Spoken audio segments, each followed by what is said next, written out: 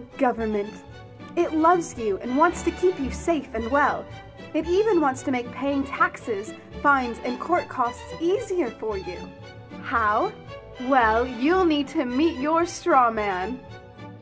He was born the same day you were. He looks like you, has the same name, and lives in your house, but you never knew he existed. You will have even paid his parking tickets or taxes. The worst part? He's been dead from day one. From every birth certificate, a legal personality, or legal fiction, is created with the same name to confuse little old you into thinking it's you. So, there is a human you and a paper you, or as it's commonly known, a straw man. So when it seems like government officials, court clerks, or the police are speaking English, they aren't. They're speaking legalese, designed to make you agree to verbal and written contracts without even knowing about it, all spun from Black's Law Dictionary. For example, when the police say, "Do you understand?" you'll say, "Yes." What they are really saying is, "Do you stand under our authority?" Oops-a-daisy, you just created a verbal contract with them. Oh, you clever government. Did you know that whenever you register something, you are handing over title to the person you register it with? That's right. Whenever you register something with the government, they assume it belongs to them. Registered your car? Super! Now you are the registered keeper of your vehicle, and the government can crush it when you don't pay your, straw man's taxes. Expecting a new bundle of joy? Well then you need to register your little darling with a birth certificate.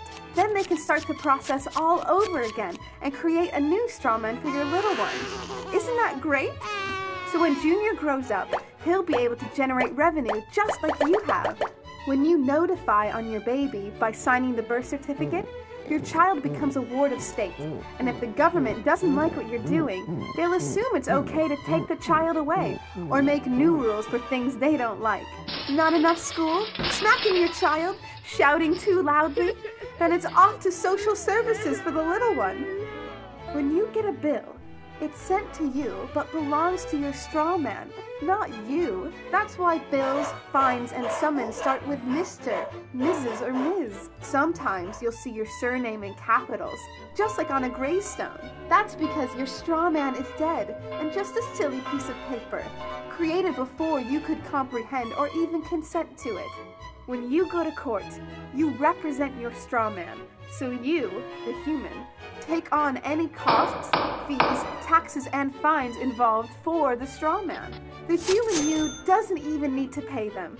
But you made a contract with the court by appearing on behalf of your legal personality or straw man, just like the government knew you would. Confused? Well, don't worry. The government doesn't want you to know anyway. If you knew, you'd stop paying things like council tax and parking tickets. Because when you go to court, you are representing your straw man. You are you, alive and made of flesh and blood. Your straw man, or legal personality, is a piece of paper created from your birth certificate. And you think it's you. What a silly Billy. Would you like to know more? Well then go over to tpuc.org. Get up, get informed, and get real.